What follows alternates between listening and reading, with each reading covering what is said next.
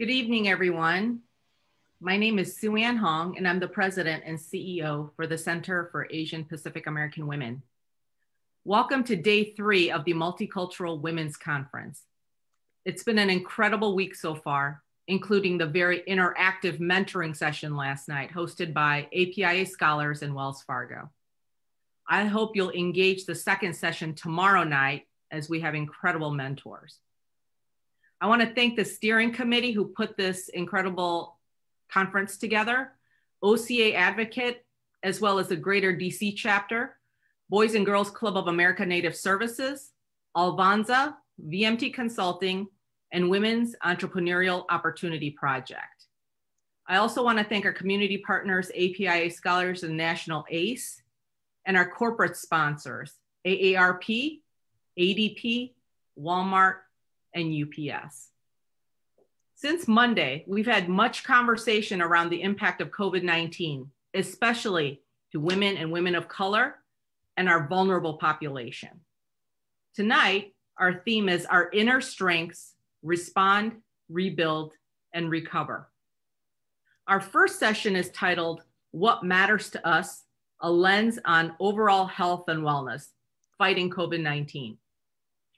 As a part of this discussion, I want to call out the role of the caregiver, whose labor has been often unrecognized, is now coming into clearer focus.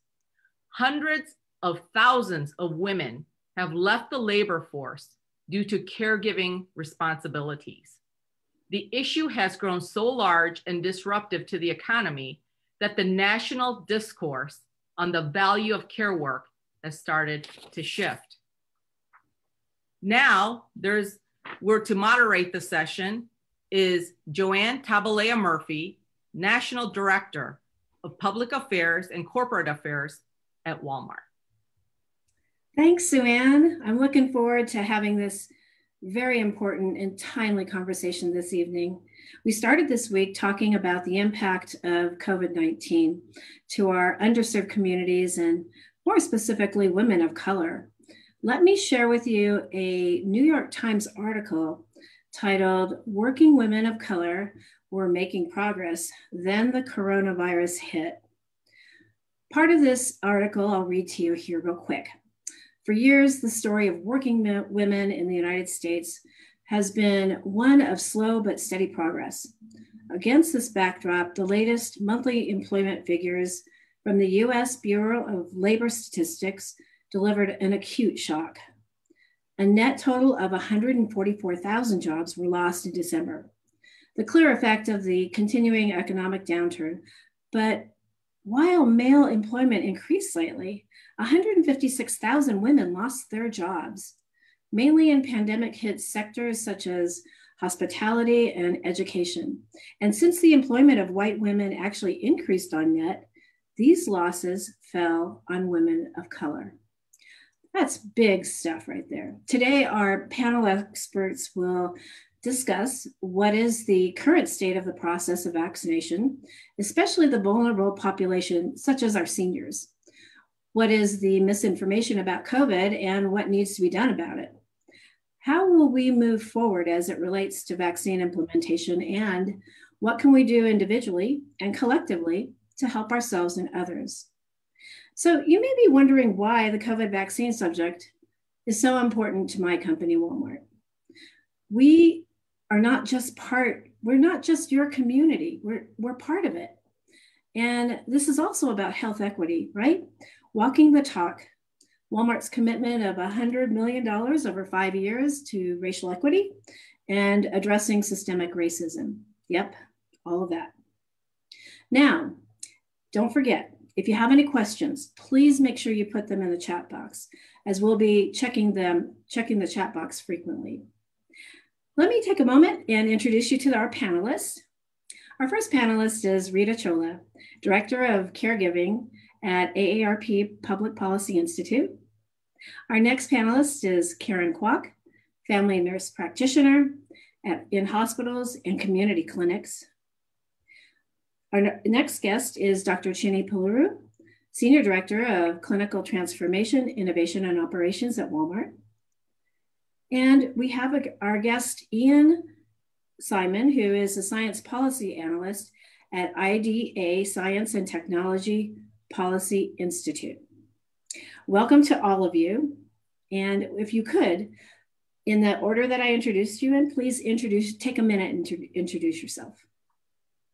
Hello, and thank you, Sue Ann, and to all of the organizers of this wonderful event. My name is Rita Shula, and I am the Director of Caregiving with the AARP Public Policy Institute. My focus is on supporting family caregivers across the country as they seek to find ways to provide care for those, for their loved ones and others whom they care for. I look forward to this discussion. Thank you. Karen? Thank you to the organizers here for having this timely discussion, and I'm so honored to be on this distinguished panel providing different perspectives of what caregiving in the COVID experience has been, particularly from my nursing perspective as a family nurse practitioner in the community. I have seen firsthand what are important issues for my community members, and I'm happy to elevate that voice. So thank you very much. Thanks, Karen. Dr. Chinny. Hi, everyone. Thank you, Sue Ann and Joanne, as well as the rest of the organization for having us and my fellow panelists for serving here. I serve to lead clinical operations for Walmart Health and, have worked intimately within the organization to help the organization bring testing as well as vaccines to many communities that don't otherwise have access to healthcare and access to vaccines. So very proud of that. And as a family medicine physician, a mom and a wife, and someone who has had to balance a lot of issues, I think that, it's not lost on me that women of color are deeply impacted by what's happening in this pandemic. So thank you. Thanks, Jenny. And Ian. Hi, everybody. Thank you for having me. It's an honor to be part of this panel with these amazing women. And thank you for inviting a man to join the party. I do appreciate that. So I work in an organization, a nonprofit organization, named the Science and Technology Policy Institute. We support the federal government with independent science policy analysis. My area of expertise is in infectious disease preparedness and policies at the national level. I'm a virologist by training and received my PhD in vaccine development. So this has been a particularly relevant time for the work that I do. And I'm also a locally elected official here in Washington, DC, an advisory neighborhood commissioner, where we serve as the link and the representative for our neighbors to district government. And that's also been a particularly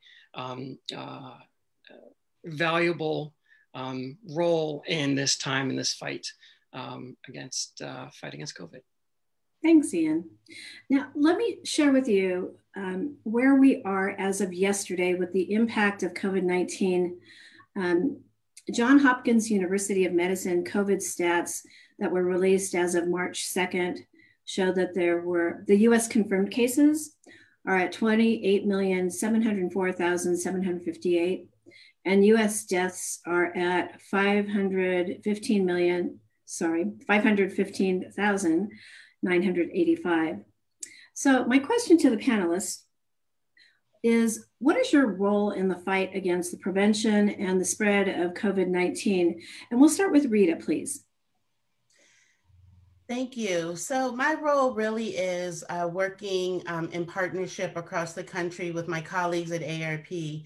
At AARP, we are dedicated and committed to ensuring that those 50 plus receive the vaccines and receive access to the vaccines. My role is really more around family caregiving. We know that COVID-19 has disproportionately affected so many communities of color. And within those communities of color, often are caregivers who are invisible. They are the ones behind the scenes caring for the mothers, the grandmothers, the spouses, whomever it may be. And now increasingly due to COVID-19 are caring for children at home and trying to work as well. And so it really is, it has been, I should say, an honor to help support those family caregivers through this and help work with healthcare professionals in particular to better support their needs as well. Wow, powerful work. Chinny, how about you? So, you know, I'm honored to be a part of an organization that when COVID-19 hit, we found ourselves being essential workers in many communities, making sure there was, you know, groceries that were stocked and people had access to products and things that were needed for their lives. So part of my role was helping to ready the organization and help our associates not only stay safe, but make sure that our stores and environments were safe for our customers and consumers. And then it pivoted to, you know, helping bring to life our testing centers, because if you can't test and you didn't know who had COVID, it was, you couldn't do what was necessary to prevent it or stop it. And so, you know, we brought to life over 600 testing centers through public and private partnerships. And so, you know, really impactful. And most recently helping, you know, the teams and teams of people that are helping to get vaccine and shots into arms as fast as we can throughout the country, particularly in areas that are healthcare deserts. Wow, thank you. And Ian, you said in your introductions, you said a little bit about what you do, but tell us a little more. Sure. So with the work that I'm doing at the Science Technology Policy Institute, you know, one of the roles that we serve is to be support for crises like this, when the federal government is trying to get a handle on an emerging outbreak. So the last February and March, we formed rapid response teams to really help with providing clear and accurate information combined with the data combined with policy implications and options to decision makers. And then in my role, sort of extracurricular role as a neighborhood commissioner, it's almost the opposite end. It's the last mile type of things, and it's trying to serve my community, which I live in a very diverse community in terms of demographics, race demographics, gender demographics, undocumented workers, Latinx, and making sure that all parts of the neighborhood are able to access vaccines. First, it was testing early on in the pandemic, and then vaccines. And so a lot of the work is really the block by block work, how you get neighborhoods and really apartment buildings the same equitable access to medical treatments and vaccines. Great. And how about you, Karen? So as a nurse practitioner, I'm boots on the ground, and I interface with the information gathered from policymakers such as Ian, and then regarding community partners such as Dr. Paluru regarding access to tests, access now to vaccines, and in the overall caregiving that I appreciate from Rita's perspective, it is being able to empower my patients with filtering what is the appropriate education that they need to inform their decisions on avoiding the spread of COVID. How are they determining for themselves what is appropriate, when's the right time for getting COVID vaccination, because we've been also involved in the contact tracing of those that are exposed, but then also those who unfortunately have turned out positive. And so that's how we've been involved in prevention and education and empowerment. Thank you. Oh, that's real, and we'll get into some of that in a minute here.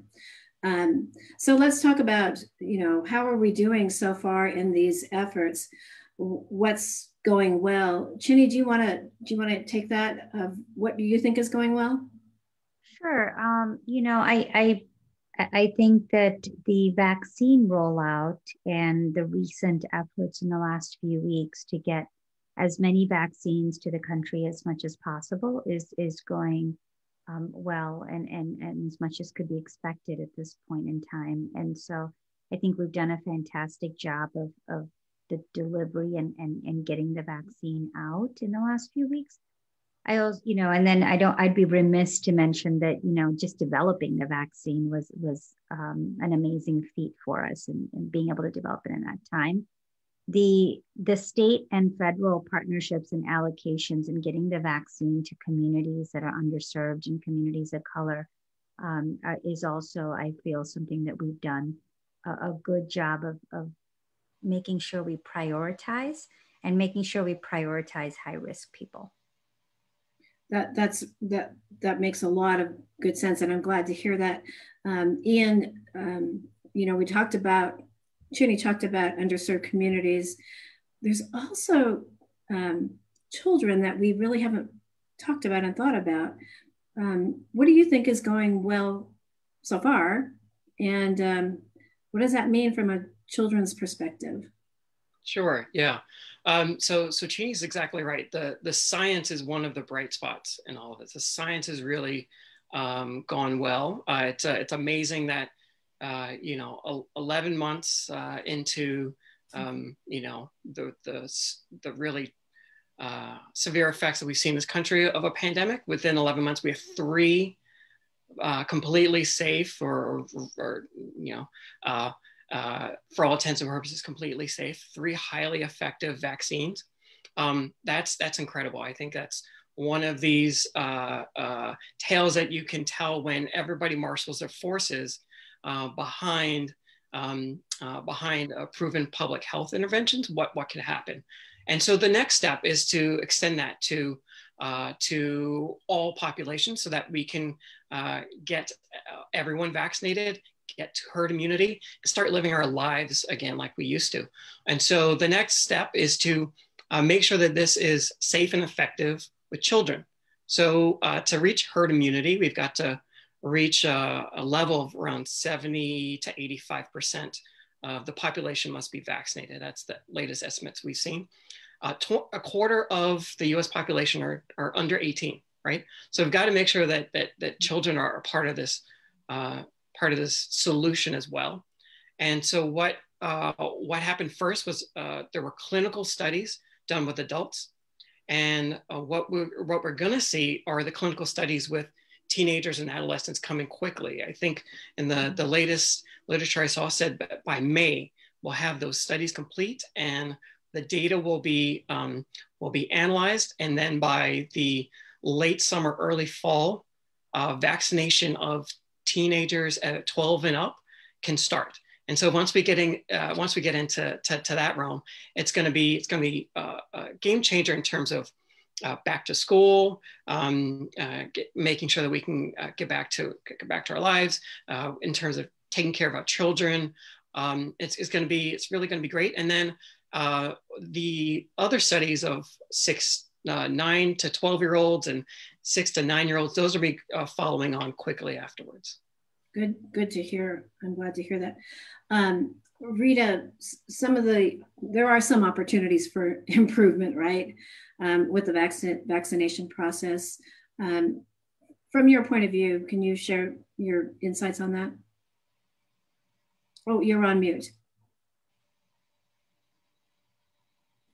the words you hate to hear. I think that there are a few opportunities in this space. I think Chinny did talk about how vaccines are being expanded into communities of color, but I still think that there is a lot of room for improvement in that space. We're still hearing stories. I live in Maryland myself, and my county in particular, Prince George's County, is talking with the state now about the lack of availability of vaccines. So I do think it's still very important that as we look at communities of color, I think a lot of the conversation has been focused on this idea of vaccine hesitancy, but sometimes it really is the community wants the vaccines and they're not available in the community.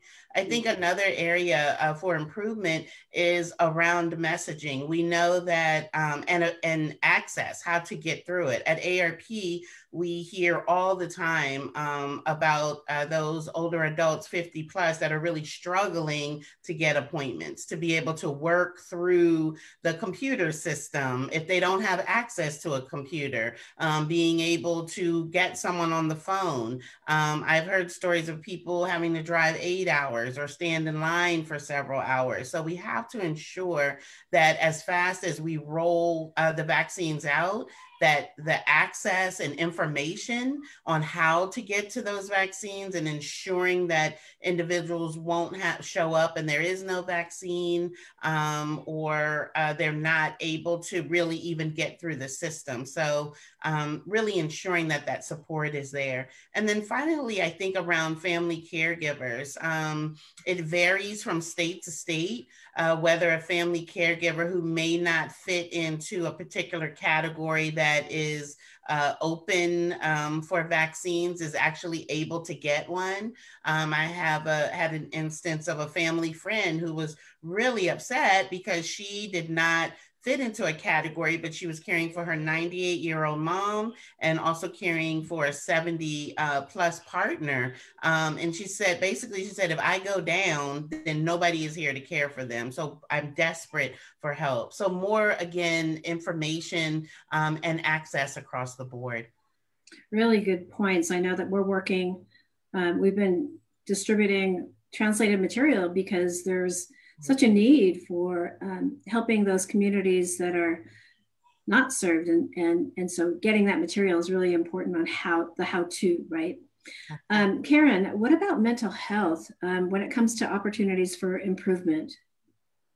Definitely. Thanks for the question. I always like to plug in the importance of mental health, given how that has been further exacerbated by social isolation and just the ongoing protracted stress, not to mention that the technicalities of getting vaccinated and access to those preventative services are really, really stressful. And so actually my appointed role as a commissioner through the mayor's office on API affairs here in DC, there were some highlights that I was really happy about, not just in terms of mental health, but ensuring that our seniors had a buddy program to sign up for vaccinations. And then particularly in wards 5, 7, and 8, where the case rate as well as the mortality was highest for COVID, that there have been targeted concerted efforts in that area. We actually are hoping in May, in commemoration of Mental Health Month, to sponsor an event as well, just also in recognition of this 1 year of COVID. So thank you. That's really great to hear. You know, Ian kind of touched on misinformation or maybe accurate information. So I'm looking for examples of misinformation and hesitancy about, you know, COVID-19 and the vaccine, and what can we do about it? So Ian, do you want to dive a little deeper into that? Sure. Yeah. So there's, there's misinformation, but then there's also partial information mixed with some real world concerns and fears. And so one of the first steps is to really understand that not everyone has had the same experiences with, frankly, our healthcare system over their lifetimes. Not everyone has the same history working with different kinds of authorities or government authorities. So understanding that there's an actual base to the concern, speaking to that concern, and really informing the public why, despite those concerns, this effort to try and protect folks from dying from a deadly infectious disease is being done in a way with as much consciousness to equity and fairness, and really life, liberty, and allowing people to live long enough to pursue their own happiness. I think that's the other thing that really needs to come through, along with correcting any misinformation out there. Good, very good points. Ginny, from your point of view, what are you seeing as far as information and hesitancy with the vaccine? So, we're still seeing in a vast majority of our areas more demand than supply. However, vaccine hesitancy is a real thing. And we shouldn't, I think we, within the Walmart infrastructure, made sure that our pharmacists were trained. They were trained on vaccine hesitancy, how to handle it, trained on the facts of the 3 vaccines that have gotten the emergency use authorization and how to address it. And also some of the cultural differences that go into vaccine hesitancy, and making sure that we acknowledge them, because we do have to acknowledge, the different places that people start out when they are viewing healthcare and particularly vaccines. Yeah, that's for certain. Trust is a big factor, right? And Karen, what are you seeing? You're kind of boots on the ground, right? So with my patients, it is helping guide the process of curating knowledge, because it really is coming in every day. There are changes in protocols week by week, and just setting up the expectation correctly that, hey, staying informed is the top priority, and then doing a personal risk assessment with my patients as to, yes, you recently had COVID, so in your particular scenario, we would consider this time frame in which you would actually consider getting the vaccinations because of the benefits still being conferred, and with the waning immunity after 3+ months. And having that knowledge base and that guidance in the process is really important, because information is always evolving. And then pointing to the correct sources of information that can speak to safety and efficacy, particularly because my patient population is African American. And so there's a lot of historical trauma in the interface with the medical system, as Ian so well put. Thank you. Yeah, absolutely. Rita, what is AARP doing to support vulnerable populations from a caregiver's perspective? I think 2 things, multiple things, but 2 things in particular come to mind. I think the first really is around nursing homes, which is something that we haven't discussed here. From the very onset of COVID, the increased death rate in nursing homes has been traumatic to so many across the country. Now that there are vaccines, one of our big focuses was really ensuring that the residents in nursing homes and other facilities had access to those. But even with that, ensuring that family caregivers, those that have been apart from their families, it's important and great to be able to do virtual visits, but to be able to hold someone's hand or hug them through this, speaking of isolation, has been so important. My mom was in a facility, and unfortunately we lost her in October, and it was on her deathbed that I was able to hold her hand. And so I understand the grueling factor that goes with that and that feeling. And so to ensure now that family caregivers are beginning to get access, whether it's one or more, as vaccines increase across the country, is very important. I think the second part is recognizing that no one organization, no one government agency can do this alone. So creating strategic partnerships, both at a national level and at a local level with trusted partners, individuals in the community is crucially important throughout all of this, whether it's educating around prevention from COVID, or even really encouraging individuals to take vaccines. No one organization can do this alone. We need conversations like this. We need to ensure that we are working on the ground and across the country. Well, let me just pause for a moment, and from all of us to you and your family, we let us express our condolences. We're giving you many virtual hugs. So just know that we're here for you. I think we're going to go over to do a Q&A check here. Sue Ann? Yes, this question comes from Mary Tom, and she says, with Dr. Fauci sharing the piecemeal vaccination of children from age 18 and under, will students, teachers, and school staff be safe as we await the completion of clinical trials?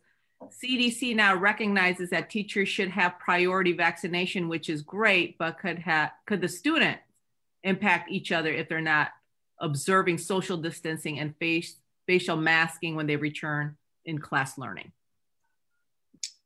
I'll kind of open that up to whoever wants to take that on. Perhaps. Maybe I'll start.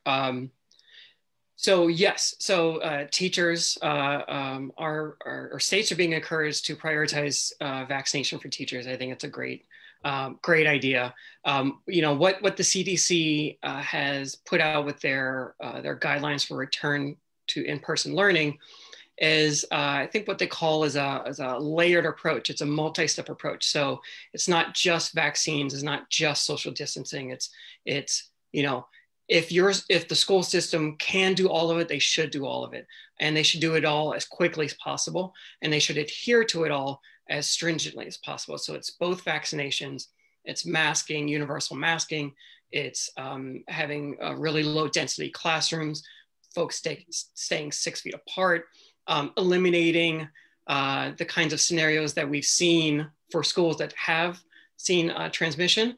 For instance, in the teacher's lounge, teachers will take their masks off and eat at the same table and transmit the virus to each other. Those are all things that really, those practices should be eliminated. The evidence that I've seen says that there, especially in schools that do adhere to all of these public health protocols, there's very low rates of transmission. Some schools that are particularly adherent and stringent see no transmission in the school, and for the schools that are still a little lax, the transmission is adult to adult, not necessarily child to child or child to adult within the school system. So that's, really there's a way to do this safely, and let's just throw it all together. It's have vaccination with all of those other kind of measures together. Really great information. Sue Ann, do we have one more, or should we move on? Yes, I have another question from Sophie on Kingsbury Lee. What could high school students do to spread accurate information about the vaccine as a resource for both other students as well as for their community? I think it's— Karen, do you want to jump in here? Oh, I'm sorry, Chinny, go ahead. Oh, no, go ahead. Go ahead, Karen. Thank you. So it's curating again your resources such as CDC, for example, or your local Department of Health as to what is the case rate and how are services being delivered. And then with those identified sources, you can also ensure that with DC, for example, we actually have a cadre of medical professionals who sign up specifically to be speakers. And so if you happen to be in DC, then you can tap into that resource to come and speak to your community so that the students are empowered to feel that they are engaged in the prevention process and working together with their community leaders. Thank you. Oh, good. Oh, good. And Chinny, did you have something to add? I was just going to say that, you know, teenagers particularly thrive on social networks. And it's really, really important that on social networks that they make an effort to not just propagate accurate information from accurate resources such as the CDC, but also to dispel false information and false notions of things as they see them. So I think, you know, that's a very important role that they can play with their peers. Yeah, for sure. And they are social, aren't they? But let's move over to policy. You know, what policies are in place or being put in place to expedite the vaccine approvals and vaccine distribution process? Ian, might you know something about this? Yes, I've heard of a couple of things. So actually, one of the policies that was put into place early on, you know, I mentioned early on that the science is one of the bright spots. And it, you know, it's not just the ingenuity, it's also the policy that went along with saying we've got great candidates. How do we ensure that we can get the studies that need to be done, the safety studies, the efficacy studies done as quickly as possible, not by cutting corners, but actually there was a policy put in place to say, we have these different trial networks that are supported by, you know, a grant for an HIV trial here or a cancer trial there or an influenza vaccine trial there. The policy was put in place, let's put them all together. Let's put all of these different trials that are located in different parts of the country. Let's have them all talk to each other. Let's have them all work together. And that did a couple of things. One, it allowed for a lot of wonderful data sharing. It also allowed for a faster recruitment of participants and faster recruitment of participants that have historically been difficult to recruit, such as minorities and undocumented populations and just populations that wouldn't normally be participating at as high a rate as quickly as possible. That challenge was overcome early through a policy that said, let's all start collaborating from our different pockets, even though we were set up to run an HIV trial or a cancer trial. We're all now going to pivot and work together for this COVID trial. Boy, that's so important. Rita, I believe you have an AARP perspective on this as well. Well, really, again, my focus is predominantly on caregiving. And so when we look again at policies in this space, it really is trying to work more, as Ian said, around how to ensure the equitable distribution of the vaccines, and to also ensure from perspectives of those in nursing homes and other spaces that caregivers and the older adults that they support are cared for in this time. Yeah, we got to remember the caregivers are so important. And yet, each state is doing something differently when it comes to, you know, distribution. Every state has their own course of action. And what we're learning, what are we learning based on the rollout of the vaccines, and how are we incorporating best practices in each of those states? Chinny, can you tell us what Walmart is doing?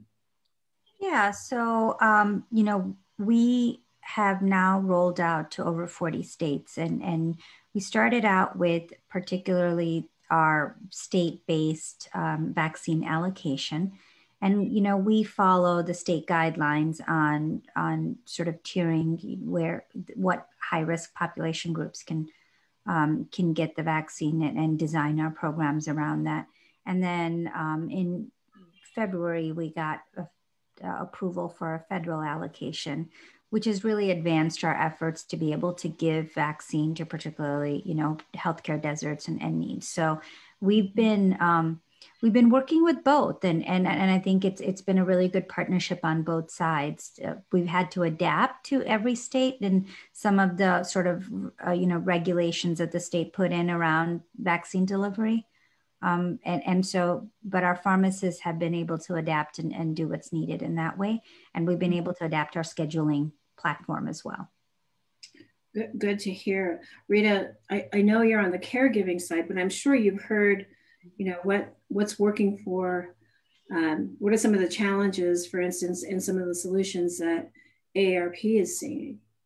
Yes, again, I think it's access. So what are creative ways that we can get the vaccines to individuals? I think, if you're looking through at media, et cetera, you see, again, long lines, or you see people going to vaccination sites. But one example, or what about those that are homebound and that still need these vaccines, but can't get to them? So we have seen across the country different models that are allowing those that are homebound to receive them. And sometimes the caregiver in the home is able to receive them at the same time, and sometimes not.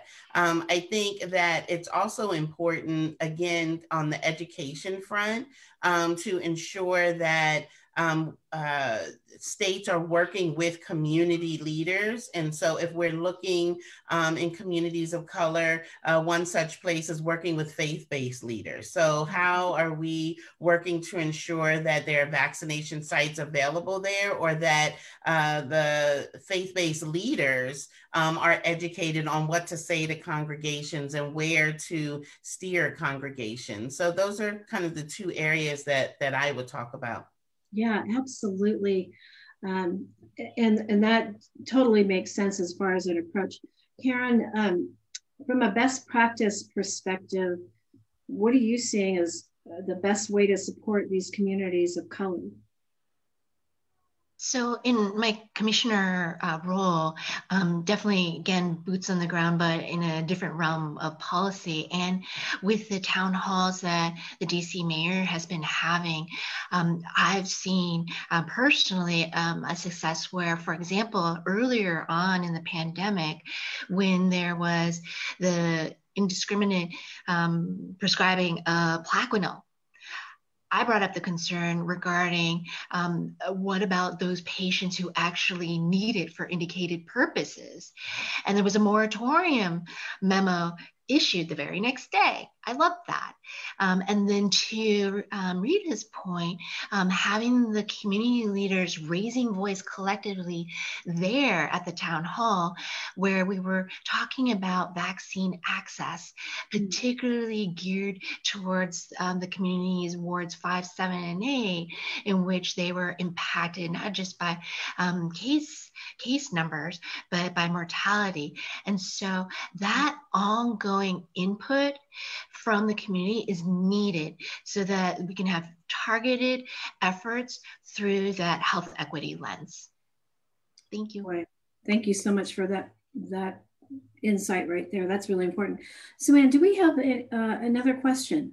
Yes. I hear that if our elderly and the caregivers are successfully vaccinated, might there be a possibility the interaction could be more favorable? So hand-holding, hugging would be okay, but do they need to still wear facial masks? So this is like that misinformation or accurate information. Yeah, and I think Ian touched on that a little bit ago, right? Rita, Karen, Chini, do you want to take that on? Ian, you can take that on too. I'll let someone else go first. Okay. I would say that, I know we all want to get back to life as normal. And I know that with all of us being vaccinated, and particularly our elderly who are high risk being vaccinated, it lends itself to more safety.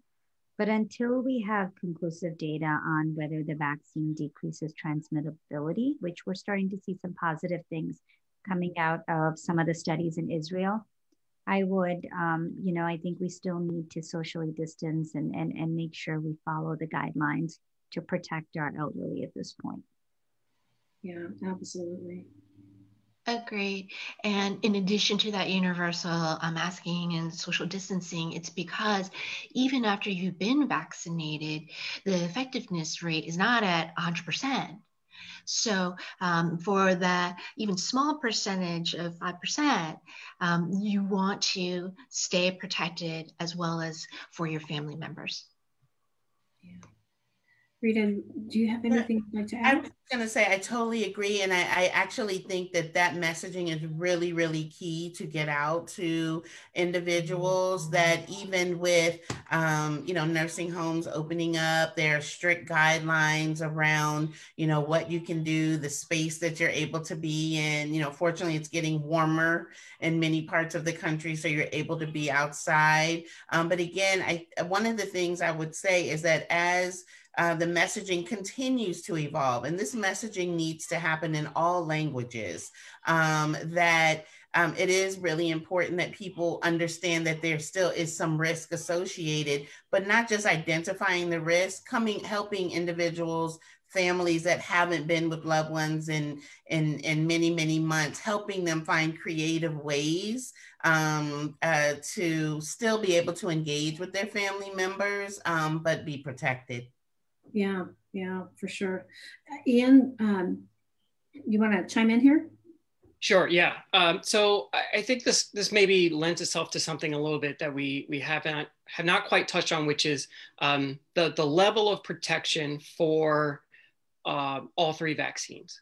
And right now with the media, there's an urge to want to compare them side by side.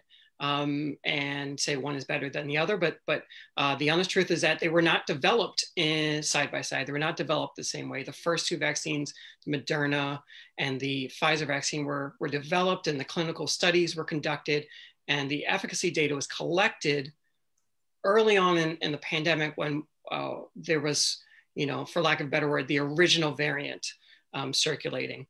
And so these first two vaccines were really great and really effective at fighting the first variant. As the year went on, and as we had more transmission, more spread, variants started popping up all over the globe. And we've seen that, for instance, the variant first identified in South Africa, if patients or patient samples that are exposed to that South African variant, those patient samples are not as good at detecting and clearing the virus as they would be against the original variant. So what does that mean? So it means that today we're living in a slightly different COVID world with more variants circulating, and we don't know exactly how effective the first two vaccines will be against the South African variant, a UK variant, or a variant that will pop up in San Francisco or New York or Chicago in a month or in 2 months. So we may not have, we may not be out of the woods, right? We might still see folks who are vaccinated against the original strain become mild to moderately sick against a new strain that is just emerging now that we have yet to identify. So again, keeping those social distancing, masking, and public health measures in place is that second layer, that additional layer that we really need to protect ourselves and make sure that virus transmission is eliminated as best as possible. Yeah, great insights. We appreciate that. I believe we have one more question. Yes, this is around mental health. And so we're hearing from our teens are not coping mentally well with COVID-19, such as some are taking their lives. And does this mental anguish, how does that impact adults across the country and the different ethnic groups? And is there any data around that? Ian or Rita, Karen, do you have anything on that? Or Chinny, have you heard? So first, for my patients, not necessarily quantitatively do I have things right at the top of my head, but qualitatively for my patients, they definitely have been mentioning to me how different their school experiences. I work at a student health center, and how their perception of engagement, of de-stressing is totally recalibrated. And we've definitely had heard about just each developmental stage, all of the different unique life experiences along the way, like having prom, having the dorm experience, being able to see a wedding with all your family members. It's so different. And so I find myself often sitting with the patients who actually come in, or just having a moment when we're doing a telehealth appointment to discuss that and to give that space. Particularly given my patient population is African American, there have been trauma upon trauma upon trauma that I can't capture, that others here might be able to say better, or those in the audience. And this has been like a awful, protracted time, and being able to offer mental health services is really important. So looping my patients in with the counseling services on campus. But as I was saying, in my commissioner role, we have done several town halls in which we focused on multicultural healing together. And that was really powerful. I have resources that I can share with Suan and Kim afterwards if the rest of the group would like to know about them, including the audience members. And then lastly, in different ways, each of us, as Rita is a representative of caregivers, we also need our own healing.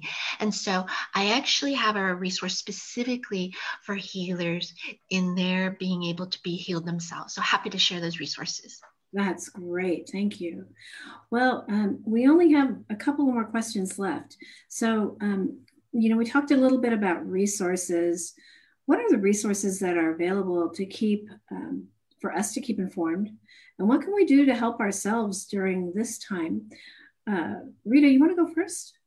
Sure. At AARP, we've put together a number of resources, both in dealing with COVID-19, prevention, nursing home issues and information, as well as around vaccines. And those are available at aarp.org/coronavirus. Throughout the last year, it's hard to believe that it has been a year, but throughout the last year, we've hosted many teletown halls with experts across the country on a variety of issues. We've spoken with leaders from communities of color, and those are all found on that website as well. We also know that around family caregiving, caregivers have always done complex care. They've always done wound care and other complex things that they really need support on.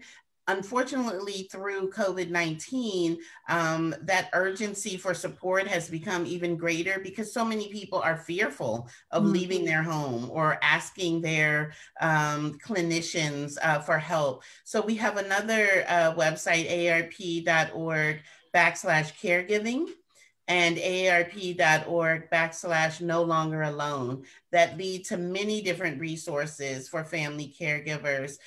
This has been just a tragic time where more family caregivers find themselves having to do advanced care planning, end of life conversations, things that they really didn't think that they needed to do. And as I think everyone on this panel has talked about, the dire isolation, whether you are a mother that is trying to work and care for young children at home, whether you are a mother that might have had to step out of the workforce to do that care or care for someone, provide elder care, it's this sense of isolation. And so there are resources on that page as well. And then I think just in closing on this, I think creating a safe space for people to just throw in that white towel and say, it really is okay to say, I cannot do this anymore by myself. I need help. And whatever that question or vein is, that individuals should not feel ashamed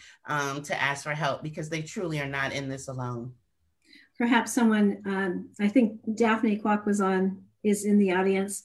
Perhaps one of your colleagues can put those links into the chat box. That would be awesome. Chinny, do you have, want to talk a moment about some resources that Walmart may have as well?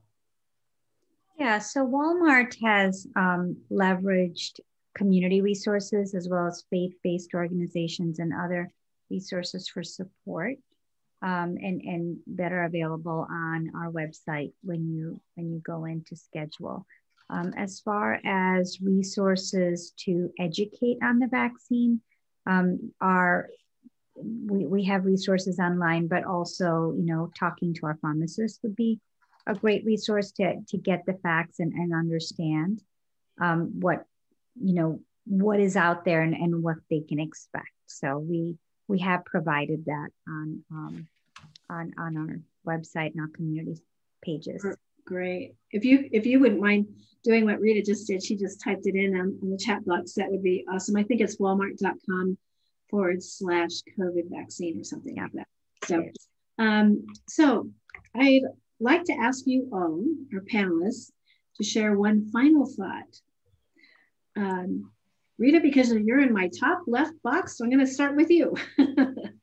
I think I almost said it in the last piece. I think that we have found over the last year just the importance on coming together to really recognize, particularly for this audience, for women, for multicultural communities, the effect that this virus has had. And as Karen spoke about earlier, for many of the communities, particularly the Black community, that it's the virus, but then it's layered with other social injustices and other realities that have really come to surface. It's like COVID-19 ripped off this really big Band-Aid that just laid to bare ugliness. And so I'd like to say that this is an unfortunate opportunity for us as organizations across the country that have deep roots in communities to be a part of the healing, to be a part of the solutions, and to encourage and develop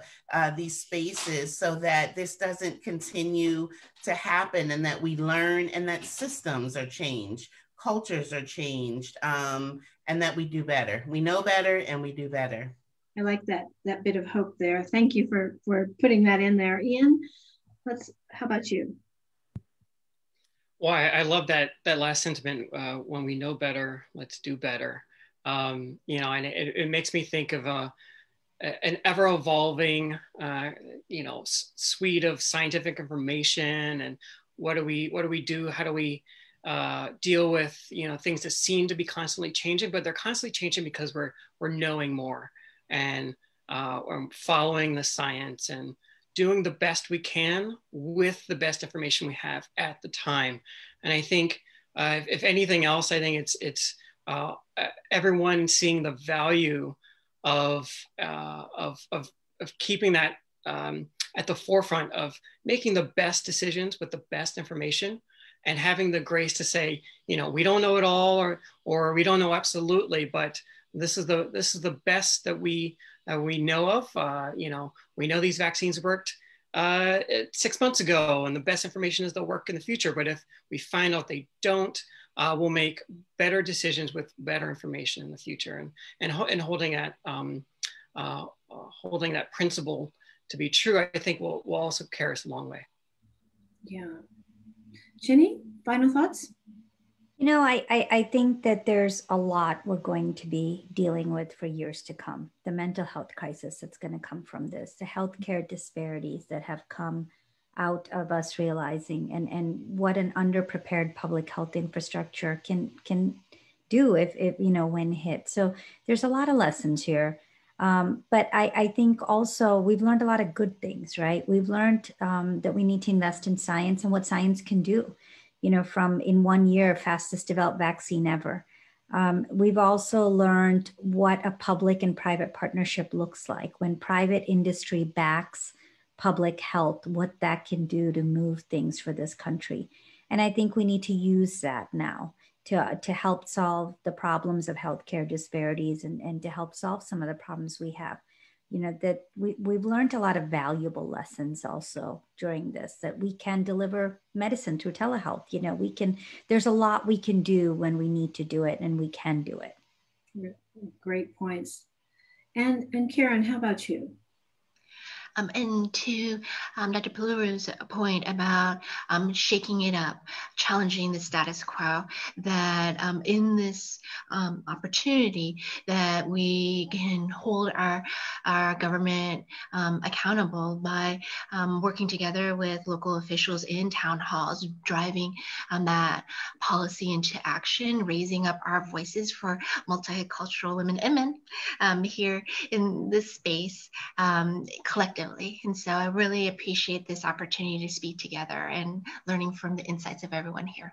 Oh, goodness. Well, thanks to all of you, to all of our panelists for sharing your wisdom and your insights. And my goodness, you all are wise. Thank you for what you're doing to help in our communities and our families and our country. We applaud you. So at this point, I am going to kick it over to Sue Ann. Thank you, Joanne. What an incredible conversation and so much knowledge in this panel. So we appreciate it, and hopefully we can actually take action moving forward to help ourselves and help others.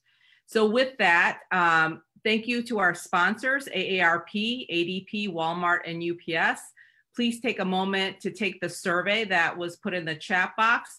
And now the next session, you will have a choice between two sessions. One is Step into the Fire with Confidence, recognizing bullying and harassment, sexual harassment at work. And second is Listen to Your Inner Voice, Build Your Self-Confidence, and Trust Your Instincts. So incredible, a lineup of additional, more great speakers, just like our panel here. And I hope to see you at the next session. So thank you, everyone, and we'll see you soon.